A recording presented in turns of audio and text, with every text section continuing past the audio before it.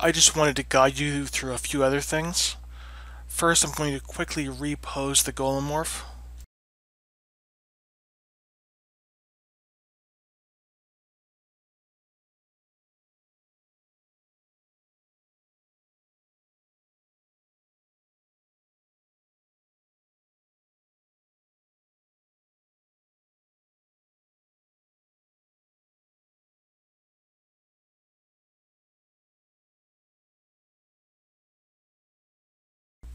Now that I have a pose and an expression, I can start to build up a library for these assets.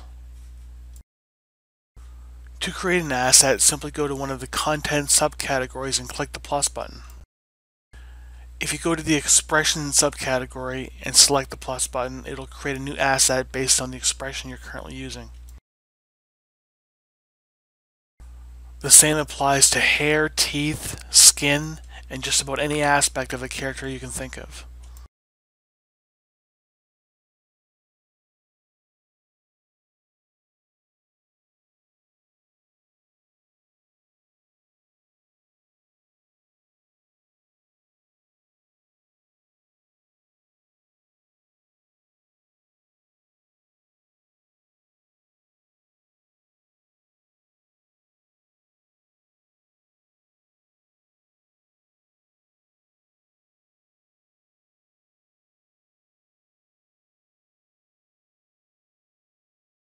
Another thing I want to show you is the head and body morph separator.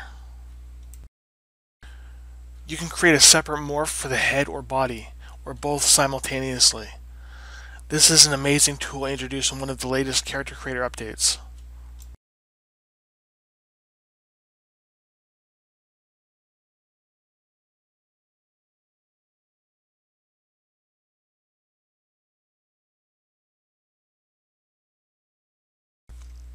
When this process finishes, you can find the head and body morphs in the morph menu.